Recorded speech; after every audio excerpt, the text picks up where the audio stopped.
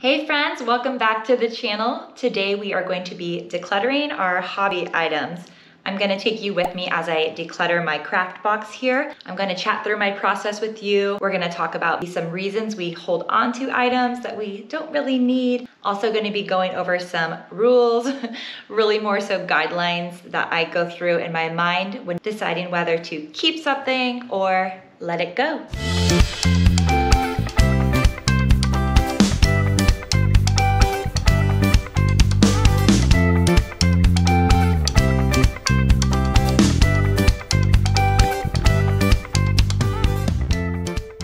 When it comes to decluttering items in our house, I find that hobby items, at least for me, are pretty difficult to part with, especially compared to decluttering toiletries or cooking utensils, for example. I think it's because they are subjects or activities that we closely identify with, whether you're a gardener or a woodworker or like to collect some kind of cards or coins or super into a certain genre of books or video games.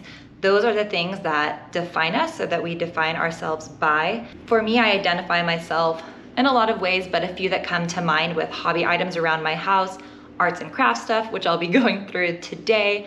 Also, camping's another big one for me. So having all of my camping gear so that I can pack up and get out there. Another one for me is dedication or fanship with a specific author or musician. I've held on to certain books thinking, well, I really love this author, and if I'm a fan, I should have this book on my shelf permanently sitting there as a fixture. When it comes down to it, my loyalty and dedication as a fan is not defined by something that I own. That's sort of how I try to internalize some of my own hobbies and interests. These future project, future self hobby items that we hope to get to but haven't got to yet, these ones are really good ones to declutter. So an example of that is having a cookbook out that you haven't reached for in 3 years, but it's just still staring you down. And every time you're in your kitchen, you may not realize it, but when you see it, it's reminding you that you still haven't looked at me, you still haven't used me, and this is still something you need to do. I'm quite interested in Fumio Sasaki, author of Goodbye Things, concept of the silent to-do list. In this concept or theory, he says that all of the items in our home are sending us messages all the time as we are walking around, living our life. And some are positive. Maybe it's a well-made bed that's telling you, hey, I'm clean, jump in, rest your head here. And then there's other items in our home that are giving us maybe more negative, nagging messages. Hey, you haven't fixed me, I'm still not working. All of these messages build up on this silent to-do list in our minds, and it's not a super conscious thing. It's more just something that is weighing on us.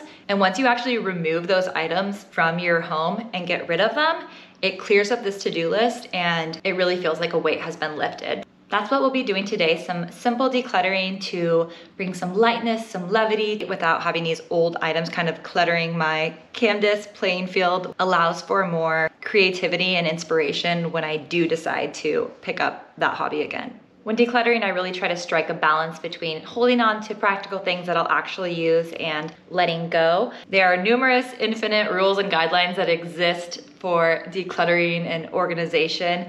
I have boiled it down to the top 3 that resonate with me personally and I think are applicable to this hobby category. The first being simply, do I use this item / do I even remember that I had this item? So if I am going through something and I see something and think, oh wow, I forgot I had that, that for me is an instant no-go. It's out, I do not need to keep it. If you've totally forgot you had an item, you're not gonna know to go use it when you need it. So what's the point of having it? I don't know, that's how I think about it. Second rule or guideline, which was coined by the Minimalists, is if you can replace an item in 20 minutes for $20 or less, feel free to go ahead and declutter that item. Third rule is the tried and true Marie Kondo, does it spark joy? I love this one, it really resonates with me. I know that people joke about it a lot, but to me, it's the final gut check. It kind of reminds me in Willy Wonka and the Chocolate Factory, when it's the good or the bad egg, it's kind of just as simple as that for me. Okay, here's what we're gonna be decluttering. This is my big under the bed storage craft box. I've kept it under our guest bed, and I'm changing over our guest room into my son's nursery, so it's time to move everything out and minimize the things I was keeping in there. I peeked inside. I'm not recognizing a lot of the things in here. I'm gonna go through everything one by one. I'm gonna try to go through it quickly, do a bit of a speed declutter and talk you through it as I go. Taking off the lid. And, oh, okay, yep. Oh yes. What I was also gonna mention is when it comes to categorizing everything in here, it's gonna be either a hell yes or everything else. I'm not gonna do in-betweens. It's gonna be cut and dry. So I'm gonna set these bags on the floor and start putting things inside. What I'm seeing on top is a paint set. This is my watercolor paint tray. I've had this for about 5 years. I do like to watercolor greeting cards and just little special paintings for friends. Definitely gonna be holding on to this. And in the same vein, I have my watercolor pencils for the same type of projects. I really love these and use these, so I'm going to be keeping these. Next, I have this pouch that keeps all of my paintbrushes and sponges. I am happy with my current set of brushes and sponges. I have pretty nice brushes that have lasted a while. I take good care of them, cleaning them, so I'm gonna hold on to everything in here. Next up, I have some watercolor paper books and sketchbooks. I think some of these are used, some of them are not used. Just miscellaneous paintings. Actually, this is pretty cute. Dustin and I did a Skillshare workshop during the pandemic when we were really bored and painted something from our yard. So I painted a succulent and he painted a rose. So cute memory, but they're definitely not good enough to frame. All right, I think, what about this one? Okay, this one is blank, but it's not watercolor pages. I guess this is just a mixed media pad for drawing. I don't do a lot of drawing. I actually pretty much only paint, especially when I'm doing greeting cards, which is like 90% of when I paint. So I'm gonna let that one go. I also have this mini watercolor pad. I actually do use this for card making. I'll paint a little image and then actually cut it out and then use a puffy sticker to stick it on a card so it's a little bit more 3D. So I'm gonna hold on to this one. Next we have a paper cutter. This thing is awesome. If you don't have a paper cutter at home, they're the best. I use this a lot. This is one of my tried and true tools. So I'm gonna put this in a hell yes bag. Next I have this little light up letterboard sign. It's really cute. I think these were really popular a few years ago. I don't got time for this anymore. I also feel like it looks a little bit young for me. Doesn't really fit my style or life right now. So this is gonna be a discard item. Next, I have this box of greeting cards. These are my pre-made ones when I don't have time to make a homemade one.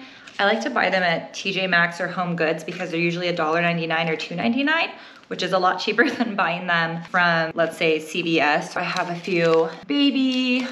I'm in that stage of life, so everyone's having a baby, myself included, so baby ones. A kid's birthday one I've got a good one for my sister-in-law for her shower actually next week. Oh, here's some of those stickers I was talking about that are those foam stickers that I use for card making. So I'm gonna hold on to that. I have a few more happy birthday ones. I have a pretty good stock right now. One of my resolutions was to be good with giving birthday cards. All right, so these are some postcards of my college campus actually. I think I found them at some kind of antique fair and I was like, oh my gosh, they were meant for me. Same with this cute little postcard, but I've never used these. I've had them for like 3 to 5 years. Same with these are extra postage stamps. I use in my wedding invitations. I haven't used these in a few years either. They're really pretty. So I'm gonna discard these, pass them on to someone that will actually use them. I have some funny tattoos with my husband's face that we wore at my bachelorette party. I don't know how long tattoos last, probably not forever. So I think I should just use these soon or just get rid of them. Maybe I should get rid of them. I've been planning to use them soon for so long, but they're funny. But I guess the joke already was made, so ha ha ha, goodbye.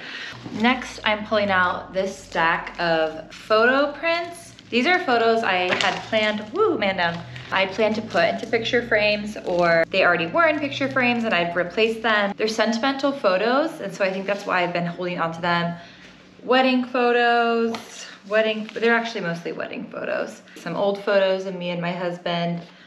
This we took on a cruise kind of as a joke when we first started dating in like I think 2014. And then a few other prints. I'm not gonna be putting these up in my house, and I have digital copies of all of these, so if I need to print them again, I can. I'm going to give away the 2 prints that I have, and the rest of these photos I'm going to recycle. That's my plan for these. Next, this is a funny one. Okay, this is like inappropriate. Honestly, you can probably see what it is. It was supposed to be a wine tasting bachelorette that got canceled in 2020, and I had hand cut out all these wine glasses, and it took me a long time. So I saved it thinking, oh, someone else can use this for their bachelorette party, but I don't know, that hasn't come up yet, and it's been a few years. I don't need to hold on to these anymore, so I'm gonna let the bachelorette banner go. Next, I have a bag of fabric. In 2020, I got into sewing swimsuits, and I held on to this fabric, some swimsuit liner fabric, and then also this yellow tulle I got for a different project. It's been a while. I'm not gonna reach for them, and when I start another sewing project, actually I have one I'm gonna work on next week, I won't even be using any of this stuff. I'm going to let these go. Next up, I have this origami paper. I'm trying to remember why I bought this. Of course, I can find ways to use these little pieces of paper, but again, usually I just do card making, and this type of paper isn't great for that. So I'm gonna discard these. Next, I have a stapler. I'm gonna hold on to this. This is the only stapler in the house. I don't go to an office anymore, neither does my husband. Typically, I would just use the office supplies at work. Now we're home, so I do wanna hold on to this for the rare occasion that we do need a stapler. I see a few things that I'm happy to discard. This is just a cute little box I was hoping to use as a gift box. I've had it for a long time. I've never reached for it. It's kind of a very specific size, like what, I'm gifting a watch? I don't know. So it's really cute, but I'm going to discard that one. Here's another sketch pad that's again, just plain paper, not watercolor paper. I'd rather just have a lined paper notebook for taking notes, all that I would really do with this. So I'm going to pass this on to someone else. Next, I have this mini calculator. I thought it was really cute because it's clear and I kept it in my desk at work, but even at work, I really just used the calculator on my desktop. I rarely reached for this. Really, really cute, but passing this one on. The next thing I'm pulling out is this wood burning pen. I actually used this to make a map of the US for my husband as a gift the first year we were dating, and I have not reached for it since, which is like 7 or 8 years ago. So I'm gonna let this go. What do I have? Actually, this is brand new. It's a black stamp pad. I don't actually have really any stamps anymore, so I'm gonna pass the stamp pad on. Didn't even know I had that. And then also in here, I have some gold wax and a wax seal, I believe it's called, with a D for my last name on it. I use these for our wedding invitations to seal the envelope. I just really don't think I'm gonna be using this. So I'm gonna pass these on as well. Moving on, in here next I have some candle wicks. When I was on maternity leave, I was wanting to make the most of it and do some extra special things around the holidays that I normally wouldn't have time to do. So I made some candles. It was kind of fun. The candles were pretty, but it was not very cost effective, and they ended up not even being that fragrant, and I added a ton of essential oils. I didn't have the most positive candle making experience, so I'm gonna pass these on to the next person. Next, I'm getting to another little stack of cards and paper that didn't make it into my card box. I see another card for my husband that I haven't given him. I really like giving cards. That's kind of a major theme in this video. I think that's definitely one of my love languages, is a visual expression in paper form, not just the note itself, but having a creative image that represents how I feel about someone. So I'm gonna not show this in case he watches it, but I need to save that. And then I have some extra thank you cards that are baby shower thank you cards. So I'm gonna slip these into our card box and hold on to these because I'll certainly use them. Next, I have these little notebooks. They're really sweet. It's like a marbled print. Yeah, I haven't written in this one. And then this one says, I can and I will. They're pretty. It almost looks like a topography map on the front of this one. I really prefer bigger spiral notebooks, just a traditional spiral notebook. And I got these thinking I could carry them in my bag or my purse, but I just don't really need them. Next up, watercolor paint. I feel like I probably don't need all of these. It looks like 2 different sets. And so I'm going to try to reduce these. And I put watercolor on my palette, and those same watercolors that are dried on there have been on there for years. And so I really don't need to be lugging these around. I don't know how long they last, so I should probably check the expiration date. So I'm gonna minimize these. I'm gonna set them over with my hell yes pile. Okay, next I have extra Sharpies. My mom gave me this massive, massive Sharpie set. I don't really use colored Sharpies that much. I picked out some favorite colors plus some black Sharpies that I keep in our pen drawer, and they've been in there for a few years and they're still totally in great shape. I'm gonna pull out maybe 1 or 2 of the colors I really like, and then I'm gonna pass on the rest of these because I don't need them. Next, I have this wrapping paper. I got this recently. I like a plain neutral paper. You know when you have that extra scrap of wrapping paper and you just kind of swirl it around and think you'll use it next time? It usually just gets crinkled, like this one's already getting wrinkled, so I'm gonna declutter this random rogue piece and hold on to this wrapping paper, and this is gonna be my catch-all for everything.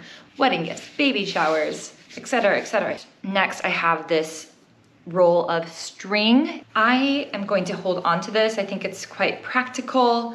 I do reach for it every few months, like this is my go-to string. So gonna hold on to that. Boop. Next, I have some felt. I used this felt to make my son's Halloween costume and just held on to the extra pieces because I have whole pieces that I didn't use and they were too inexpensive to return. I think they're maybe 10 cents a piece on sale, but I'm not gonna be using felt. I just don't need it anytime soon. So I'm gonna pass these on. Okay, final stretch. There's just a few random things in here. Ribbon that I saved from who knows. Don't need it. I'm gonna discard that. Glue stick. It's still functioning, but I think I have a few other glue sticks that are still in operation. I'm just gonna go down to spark joy. This one does not spark joy. I am going to discard it. Okay, a few more of things I'm gonna let go. Some holiday stickers. I was thinking I'd use these for gift wrapping. I'm gonna pass on these. This is a floater thank you card that got wrinkled and crinkled, so I'm gonna let that go. And then I had saved this brown bag for a gift bag. It's been a long time and I haven't used it. Going to pass on this one as well. The very last item in the box is Scotch tape. I actually did not know that was in here. I would have totally gone to the store or bought more online, so super happy to find this.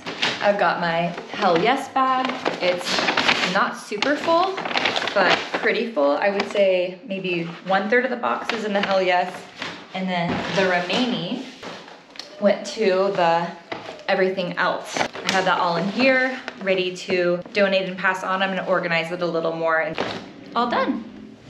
Hey, now that I'm done decluttering and picking my Hell Yes items, I'm gonna put them back in here to see what I've got.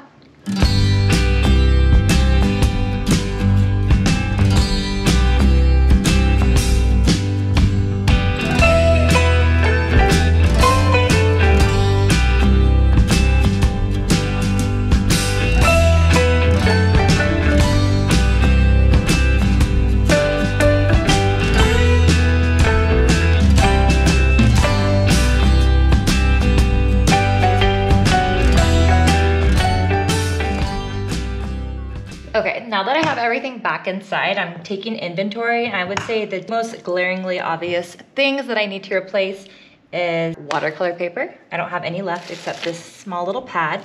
I also need envelopes and blank cards. And other than that, I'm pretty good. Yeehaw. Okay, I just finished sorting through my discard items and I categorized them into a recycling/trash section for anything that I don't think is quite reusable. And then for the rest of it that is reusable, I've grouped it into little sections to submit as gifts onto my no-buy group.